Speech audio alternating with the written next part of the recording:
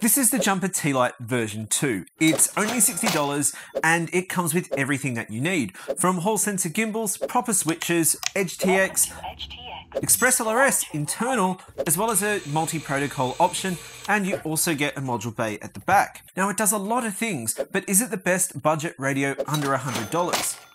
I'm Darren from Everything Micro FPV, and here you're going to get everything you need to know in 5 minutes. Jumper did send me the radio for review, which was quite surprising seeing as I really wasn't a fan of the T Pro.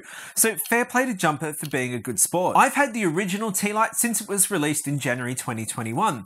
The original was very popular because it was the first budget radio that wasn't crap, and it set a benchmark as to what a budget radio should be. So what do you get when you buy the Jumper T-Lite? What set the original Jumper T-Lite apart from other budget radios is that it came with an internal multi-protocol module, allowing you to connect to all kinds of different RC links. It had Hall sensor gimbals, a nano transmitter module bay, and OpenTX with a screen.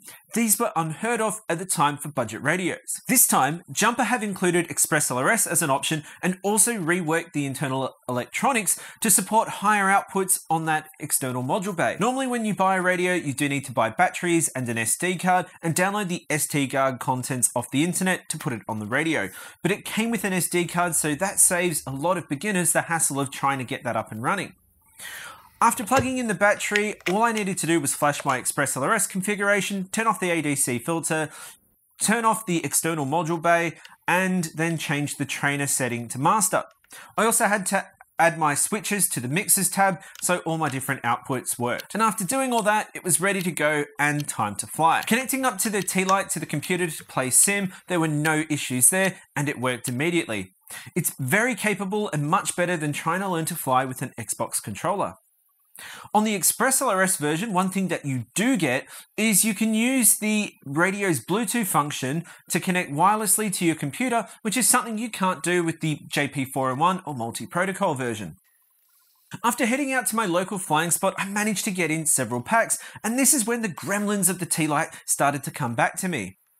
The ergonomics aren't suitable for someone like myself with fat fingers who pinches or has a hybrid grip.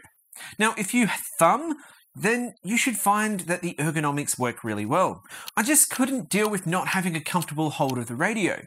See, the issue I have is how I like to position my hands when holding the radio. I have my middle fingers on the top of the shoulder, so my thumbs and pointer finger can hold it in a hybrid grip. Now, this isn't an issue that is isolated to the Jumper T-Lite. I have the very same issue on my TX16S, which comes in at about $400. And what I've done is I've had to remove the shoulder switches on that to make it more comfortable. Comment below with how you hold the radio, or am I just the only Fruit Loop that has this issue? So how can I solve this? What I decided was if I swap the 2 position and the 3 position switch on the left hand side, it would be more comfortable. So I opened up the T-Lite, swapped the switches around, and found that this was a way more comfortable way of holding and working the radio. Now you may be wondering why I just don't use the 3 position for arming and disarming. Well, that's because ExpressLRS requires a 2 position switch on high, and using the 3 position switch won't work, but it also does me out of the additional functionality I can get from a 3 position switch. So far it's stacking up to be a pretty compelling prospect for $60. And this is where I found some issues with the pricing. On AliExpress, I found it to range anywhere from $60 to $75. On Banggood, it was $88. If you're a beginner to FPV, you probably aren't sure which you should choose. Do you go with the JP401 or do you go with the ExpressLRS version? Well, in my mind, the multi-protocol version, the JP401, is useless if you're new to FPV.